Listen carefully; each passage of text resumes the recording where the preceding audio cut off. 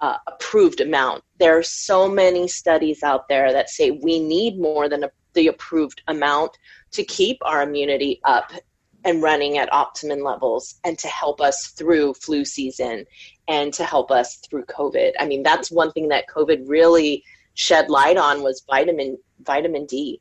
Yeah. And vitamin D with vitamin C are so critically important. I think, if we can get into a habit, again, I think these lifestyle habits are so critical. Maybe you live in a place in the country or in the world where accessing fresh fruit and vegetables during the winter season is tough. Don't worry, go to your freezer. Go to the freezer section in your store, and what you will find is a lot of the times the way frozen fruits and vegetables are processed, it's actually retaining more vitamin C than even if you find it fresh. So think about that, throwing a handful into your smoothie, and trying to get raw food in every day, because those enzymes are so important. Getting juice. Okay. I want to talk about juice for just a quick second. I think people rely on juice, but juice can be very high in sugar. So I would use juice more as, kind of a treat in smaller portions, and really try and eat the whole fruit more than you're juicing, because you're going to get a lot more sugar in there. Yes, I agree. Smoothies are the best. I mean, because you're not adding in that sugar. You're getting the sugar from the natural fruit versus juice.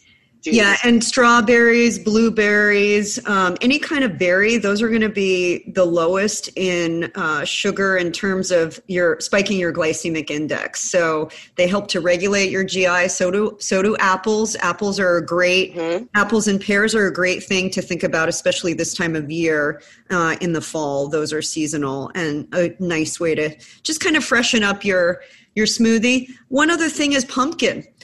Pumpkin goes way beyond the pie. Yeah. Pumpkin is high in beta carotene, an antioxidant, very powerful antioxidant.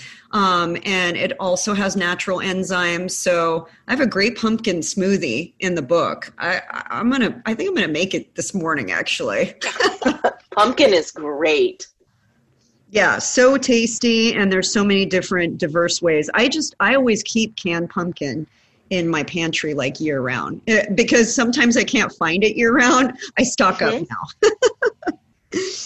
So Bernadette, are there any other additional tips that you can add that we can close with today?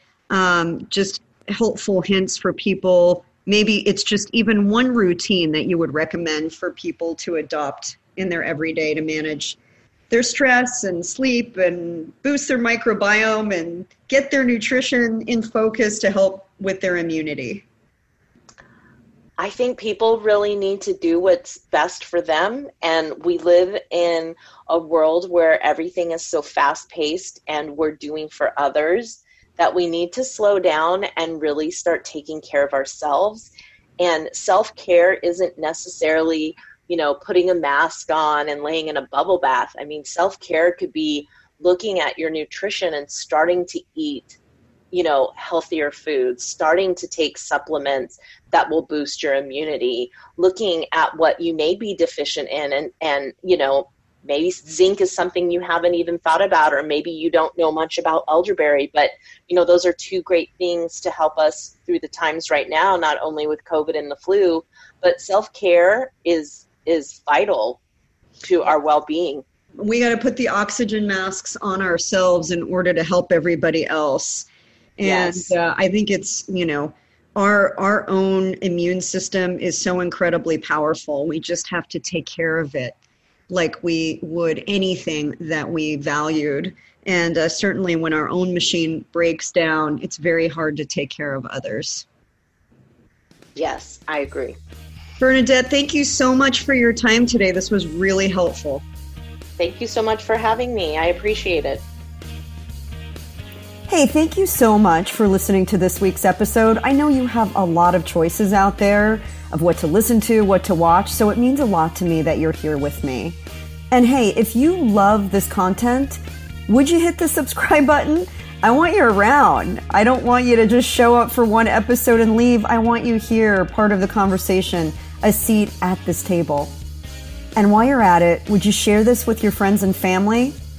And if you take a screenshot and share it on your social media with a hashtag RFYBL for Recipes for Your Best Life, I'll make sure to personally give you a shout out, and you may just be featured right here on the show. So until next time, here's to living deliciously and being the chef of your best life.